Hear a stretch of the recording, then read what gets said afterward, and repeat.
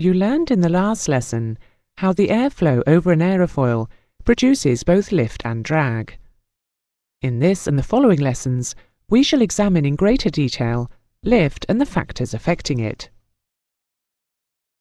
The aerodynamic forces of both lift and drag depend on the combined effect of many variables, the most important being the airstream velocity v, which, when combined with the air density ρ, determines dynamic pressure, the formula for which is half ρv squared.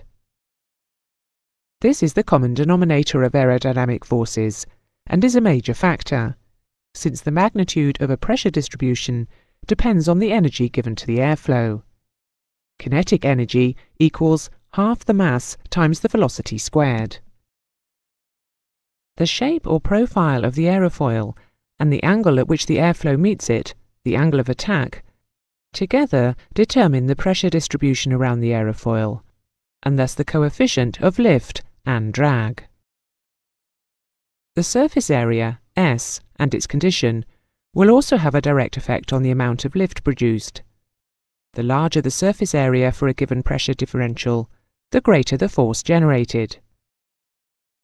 Compressibility, which only starts to become significant above 300 knots, will be covered in later lessons.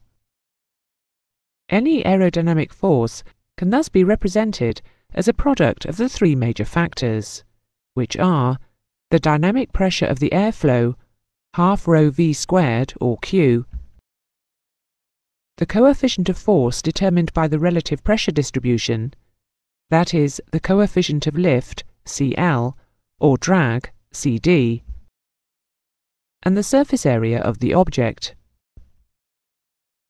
The relationship of these three factors is expressed in the equation F equals Q times Cf times S, where F is the aerodynamic force, either lift or drag, Q is the dynamic pressure, half ρv squared, Cf is the coefficient of aerodynamic force, and S is the surface area. Lift is defined as the net force generated normal to, or at right angles to, the relative airflow or flight path of the aircraft. The aerodynamic force of lift is the result of the pressure differential between the upper and lower surfaces of the wing, and for an aircraft to fly straight and level, lift must be constant and balance weight exactly. Several factors will affect the amount of lift generated. First, air density, denoted by the symbol ρ.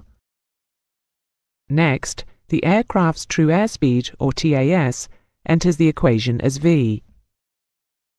The next factor is the coefficient of lift. The final factor is the wing area. Dynamic pressure depends on air density and TAS, and is related to the kinetic energy of the airflow. So the formula is based on half the density and the square of the TAS. Remember that for straight and level flight, lift must remain constant. It is important to remember this formula. L equals half ρv squared times Cl times S. During this examination of the lift formula, we are taking it for clarity that the Cl is determined by angle of attack, which is true, but Cl is also affected by changes in wing shape or profile and some other factors, which are explained in a later lesson.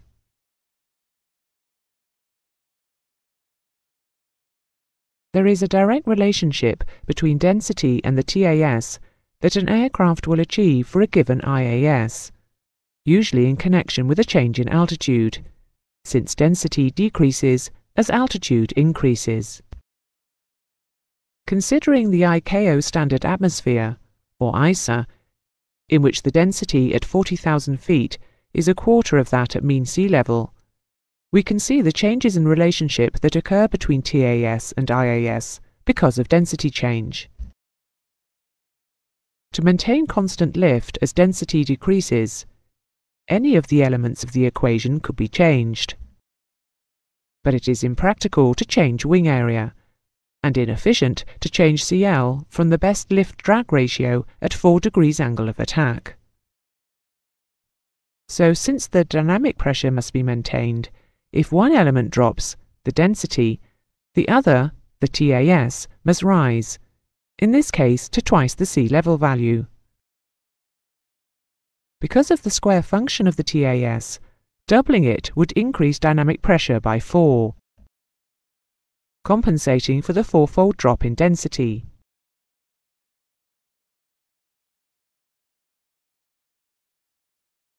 So, since IAS is proportional to the square root of the dynamic pressure, maintaining a constant IAS will maintain constant lift.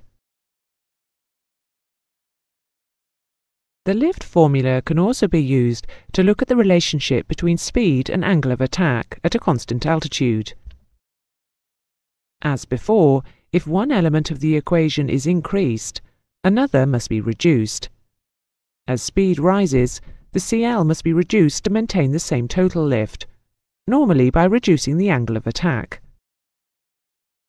If indicated airspeed is doubled, here from 150 knots to 300, the TAS also doubles, increasing dynamic pressure by 4.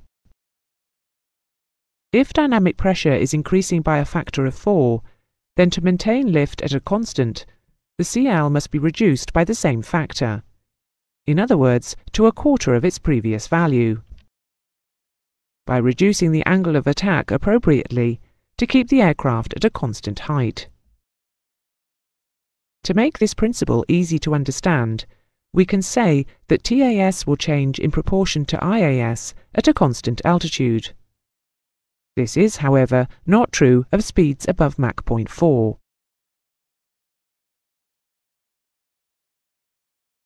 The lift formula can be transposed in several ways to calculate variables which may be of interest to a professional aviator. For example, if speed is increased in level flight by 30% from the minimum level flight speed, we can calculate the new CL as a percentage of CL max. L equals half rho V squared times CL times S, when transposed, becomes CL equals L over half rho V squared S. Since density, lift and wing area are constant, this can be written as CL is proportional to 1 over V squared. 30% above can be written as 1.3, so 1 over V squared becomes 1 over 1.3 squared. This equals 1 over 1.69, which is 0.59 or 59%. So, while flying at 30% above minimum level flight speed Vs, the CL will be 59% of CL max.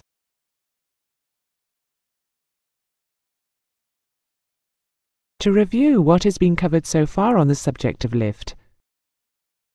Lift must balance weight in straight and level flight, so at any given time, both weight and lift required are constant.